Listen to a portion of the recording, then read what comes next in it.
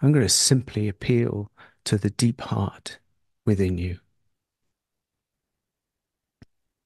It's that simple, the deepest of us. Because in my investigation, in my inquiry, in my life, and working with the people that we work with, what I've discovered is that each one, each person, each individuation who's incarnated into this strange, miraculous, terrifying, challenging existence knows something, can scent something, as Susan said. It's like the Rumi. It's like the Rumi scent of the fragrance of the garden. And there isn't one who doesn't know somewhere inside them what that is. And of course, the nature of our existence, the nature of where we find ourselves, the nature of conditioning, the nature of wounding, the nature of the habituation of the I self, the small self, the ego self, is such that that fragrance, delicate fragrance that we may call unconditional love, for example, is lost to us, is all but lost to us in the great play of samsara, in the great play, the great leela that we find ourselves in. That fragrance is lost. Only, the thing is, it's not lost. It's just kind of forgotten in the busyness of things, in the distraction of things, in the desire of things, in the fixing of things, in the future orientation that we have, in the preoccupation with the past that we carry around. It's forgotten, just just gone. And then, maybe the spiritual journey starts, or the discomfort with things. There must be more to life than this. There must be more to me than this. How can I leave this fragmented kind of sense I have of myself?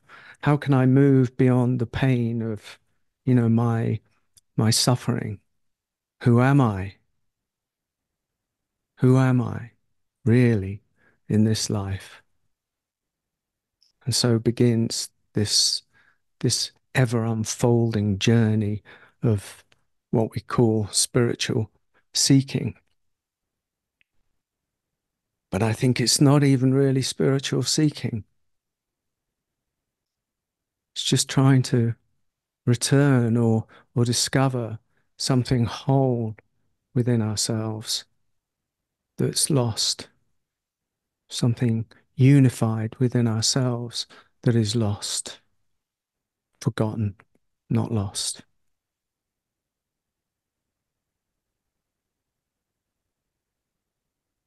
It's simple, not complex. So the ongoing and constant invitation, and I'm sure that each speaker, each session has pointed to exactly the same thing in a slightly different way.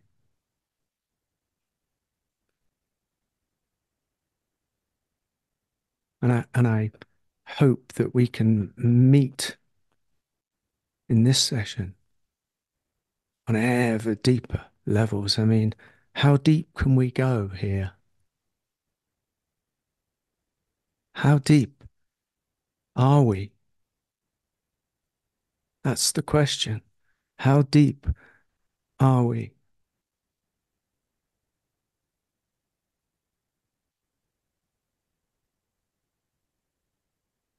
And I found no limit to that depth. I found no landing place to that depth.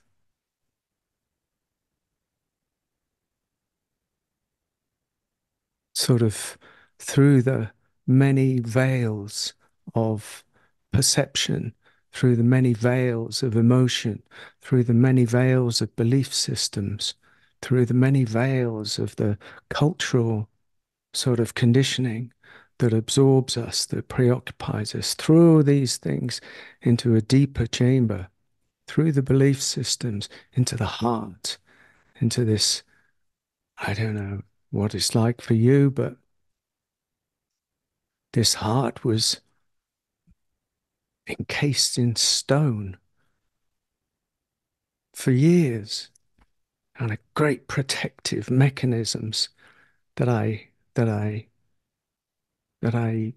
developed in order to protect the vulnerable self.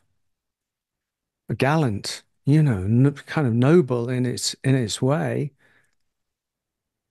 that I built that kind of protective mechanism, thinking that somehow the world was dangerous, or they were out to get me, or I couldn't reveal who I really was. All these unconscious kind of patterning that meant, I sort of kept something at bay, kept the world at bay, which was only really keeping myself at bay. And then all of that came undone. All of that came undone. And it go through through my life experience, which was, you know, pain, wounding, some trauma, into hedonism, into big trouble, dysfunctional relationships, a life built on need, a life built on transaction. All of that started to come undone, and I met the deepest pain in the heart, and something opened, and it didn't stop there. This is the thing. This is what I'm saying. It doesn't stop there. It goes deeper, goes deeper than the heart, goes into the very essence of us, down into the mysterious, into the unknownness of who we really are.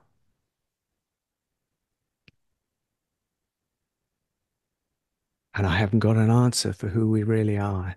I don't know who we really are. It would be arrogant of me to say who we really are.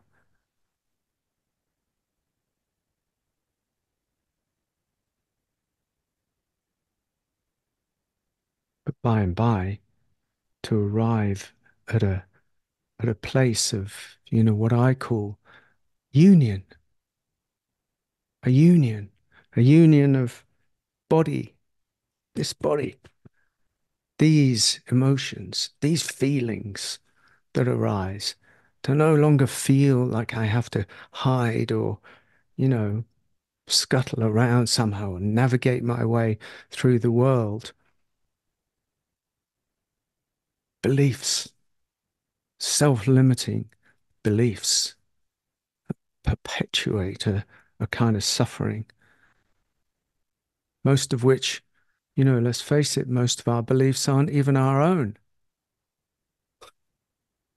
They're somehow inherited, somehow they've arisen through the ancestry, the ancestral uh, wounding that follows us around through our life, inherited from parents who did the best they could and grandparents who were doing the best they could. But still, there's this stream of ancestral wounding that carries us around.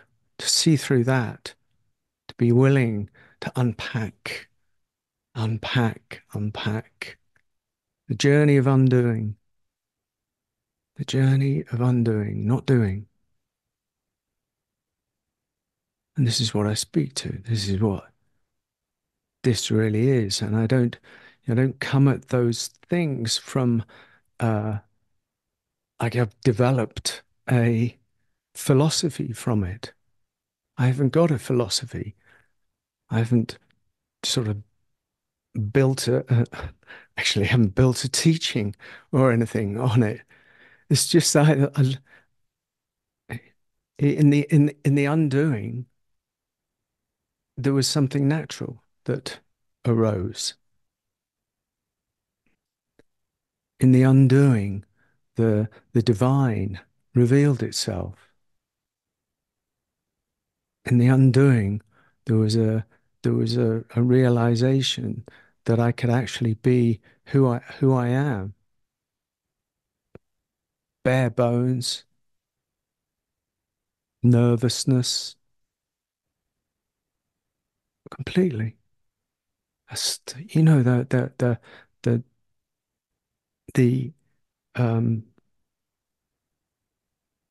authenticity that calls us